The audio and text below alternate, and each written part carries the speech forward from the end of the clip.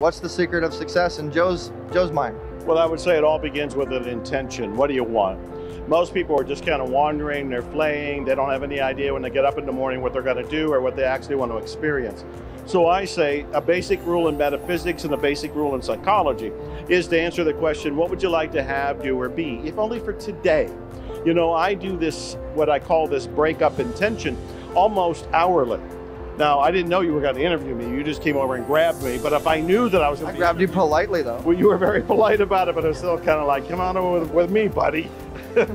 You see, that's because I envisioned us sitting here, and I don't take no for an answer, but I'm very polite about it. Boy, oh boy. So you illustrated my point, though. You had an intention. You said, I'm interviewing Dr. Joe Vitale. Yeah. I see him over there. He looks really busy, but I can get him. You went over, you got me, we're over here now. Yes, so it's the power of intention. Yeah. When you state an intention, you start to align all of your body and mind and all the energies to go in a particular direction. Metaphysically, though, when you state an intention, you send it out into the universe, and the universe, it's almost like an esoteric internet.